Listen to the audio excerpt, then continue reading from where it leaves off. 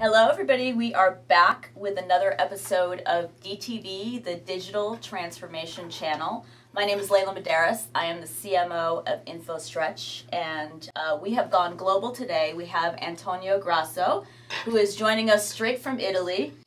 Welcome, Ciao. Antonio. Ciao, ciao. Uh, Antonio. Antonio is the CEO of a startup called Digital Business Innovation. So, Antonio, can you tell us a little bit about what Digital Business Innovation is?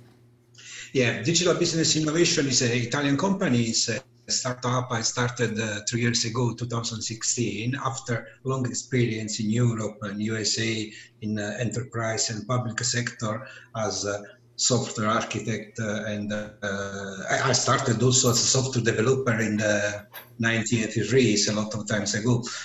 But actually, I moved on the intersection between technical side of the process of digitalization process and organizational and strategy. So with my company, we put focus on strategy and on technology because they need to work together to achieve a good digitalization or innovation project.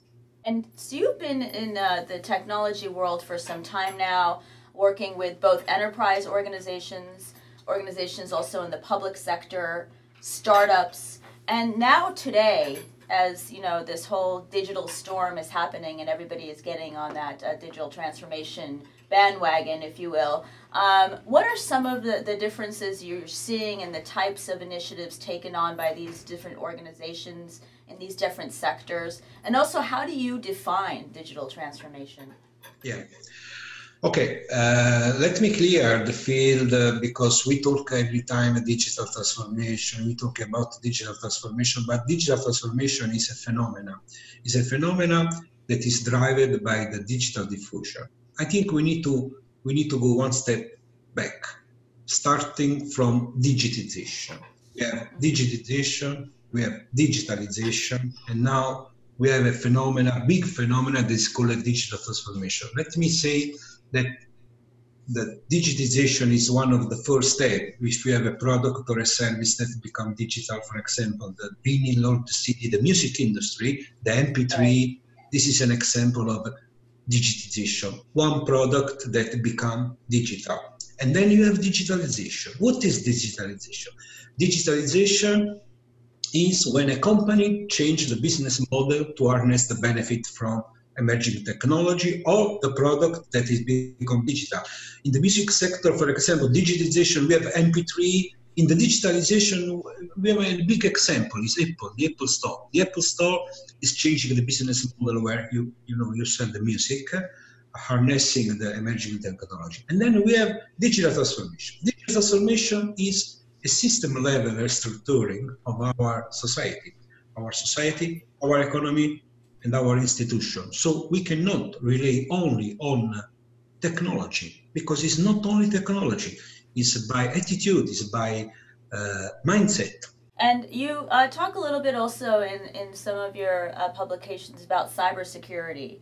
And the importance of cybersecurity. And this is a time where it's almost like the Wild West and everybody's just, doing their own thing and there are no regulations or there aren't many regulations. So I'm curious what at this point would be some of the greatest security implications that you feel that businesses should be aware of and be, keeping in mind right now as they evolve. Yeah. As I said before, it's not only technology. Cybersecurity is also on people. It's really also on people. The people are the weakest link in data protection, I think, in my research and my work. But now we need to be focused on really cybersecurity because it's slowing the digital transformation process. And is security really the decision of the business, or is it going to become the decision of the, regulatory boards and sort of government institutions and things like that? Both. I think we need we need an holistic vision about cybersecurity. We cannot only focus on regulation or on technology or on people behavior, people attitude. We need an holistic vision. We need to watch both, and we need to grow in people culture, technology, and also regulation by government. The problem is that in the connected world, you cannot stop the connection. The problem is that on the connection, you can unplug your computer, but you are no more connected. So automation will go down. Yeah. And I had one final question, and this is for those of us investors in the audience here. You know, you've been in the industry for some time. You are an expert in AI, blockchain, cybersecurity, all facets of a lot of digital transformation. Where do you see there being any consolidation, and where in terms of these types of segments within digital? And like, who's going to buy who, I guess? And the other question would be that, you know, where are some of the hot areas that are going to grow significantly? I mean, we're seeing IPOs left and right in the technology world. Lyft just IPO'd, Uber's about to IPO. A number of companies like Zoom and, you know, and Pinterest and so on are going to IPO, and they're all, you know, digital first type organizations.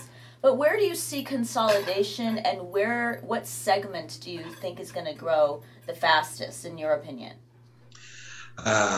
IoT, following some insight from United Nations, will reach 11 trillion in 2030. So it's a big opportunity, but also artificial intelligence and blockchain generate a lot of value. The problem is that we need to put them together to create more value and let emerging technology to give us a different kind of outcome. This is, I think, the future. The future will be the convergence of two or more emerging technology that can really help us to resolve, can be some problem related to cybersecurity, or can be, you know, automation, efficiency. But every time, talk about together about complementary adoption of technology, for example, blockchain with IoT for data monetization or digital right exchange, or for security update, artificial intelligence horizontally, because, you know, we have some technology that are vertical and some that are horizontal, can, you know, enhance each other. So let them to collaborate. We need to open our mind and collaborate with more emerging technology to create more value than the one picked alone. This is my view. Thank you, Antonio Grasso, for your time today, and this concludes this episode of DTV. Thank you for having me. Bye-bye. And if you're passionate about digital transformation and you'd like to come on our show, please don't hesitate to contact us at dtv@infostretch.com. We'd love to have you on. I want my DTV!